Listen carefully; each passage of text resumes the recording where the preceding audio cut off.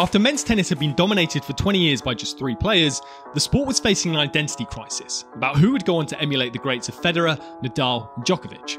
A new breed of stars showed some promise, but they still looked way off the standards set by the big 3. But then one man, or rather one boy, came out of nowhere. Carlos Alcaraz's rise to become the youngest world number 1 at just 19 years old and a 2-time Grand Slam winner by the age of 20 has blown away the entire tennis world.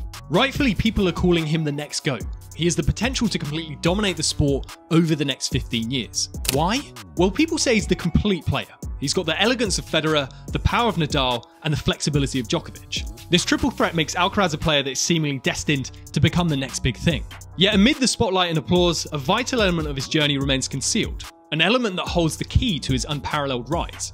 Something unseen, but is actually front and center of his approach to the sport. And what is this secret?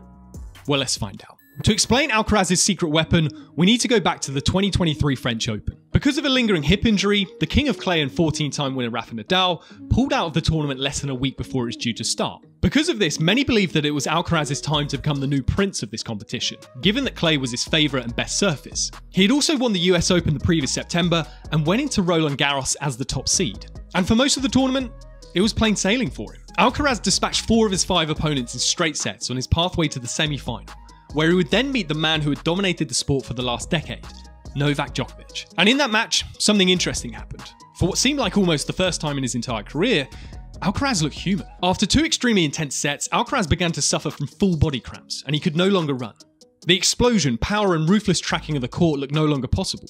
Djokovic soon wrapped up the match, winning both of the final sets 6-1, and Alcaraz was sent packing. What was interesting was that prior to this match, the young Spaniard had openly said in interviews many times that he doesn't feel pressure or nerves when competing. Up until this point in his career, he'd seemed immune to the stresses that come with playing elite tennis at the biggest competitions in the world. But after this semi-final, Alcaraz came out and said that, "I've never felt something like I did today. I've never felt that tension like I did in that match." Despite these cramps on the surface appearing a physical issue, what they were actually a result of was a mental issue. Alcaraz openly admitted that during this match he felt an incredible amount of nerves for the first time in his entire career.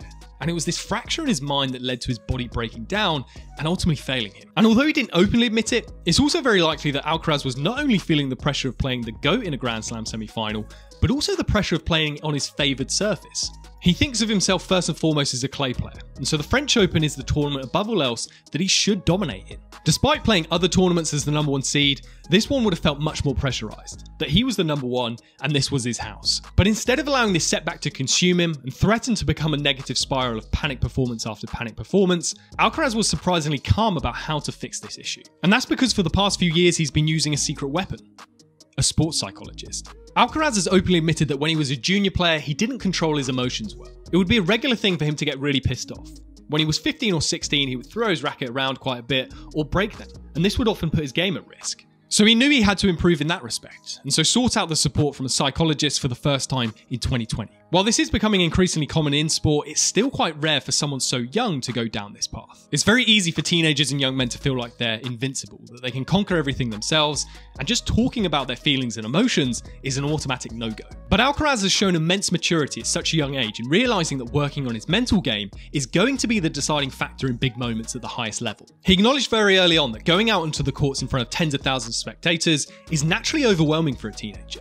And he's realised that it's easy to get consumed with the hype of the crowd. So he's specifically worked on still showing his passion and using energy from the crowd, while simultaneously remaining stable and in control of his emotions. And after this defeat to Djokovic, Alcaraz got to work on refining his mentality. And just a couple of months later, he faced Djokovic again, but this time in the Wimbledon final.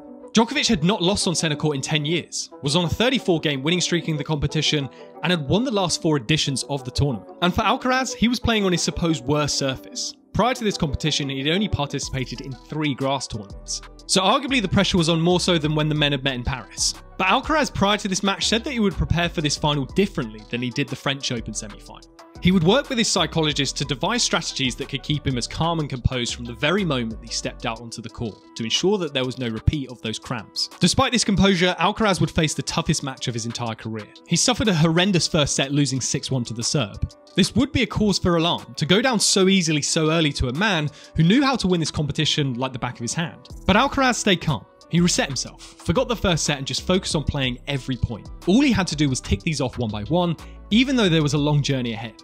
He improved in the second set and managed to steal it during a tiebreak. This proved to be a tipping point because in the third set, Alcaraz dominated 6-1. However, Djokovic stole the fourth set 6-3 to take it to an all-deciding fifth set. On paper, this would be the time for Alcaraz to crumble, because the tide had turned again to the player that had dominated the tournament for the past decade. But again, Alcaraz did not buckle under this pressure. He reset himself again and just focused on every point in every game, ticking these off as best he could. Not getting ahead of himself, and also not ruining missed opportunities or bad points he lost. After 4 hours and 42 minutes, Carlos Alcaraz finally toppled Djokovic 6-4 in the final set to become Wimbledon's youngest male winner since 1985. Alcaraz in that moment also became only the second man to defeat the Serb in a 5-set Grand Slam final since Andy Murray at the US Open in 2012. This was a huge moment in tennis history even more so, because Alcaraz became the first man in over 20 years to win this competition who wasn't Djokovic, Nadal, Federer or Murray. And for all the physical comparisons made between the Spaniard and his predecessors, what set him apart that day was his mental resilience. His secret weapon of using a sports psychologist to work on the side of the game that we don't see proved to be the difference. And it's this mentality he's developing that will ensure he goes on a run throughout his career that gives him a chance of becoming tennis's true GOAT. But the big question is, what do athletes like Alcaraz actually learn from sports psychologists? If you're interested, then check out this next video here.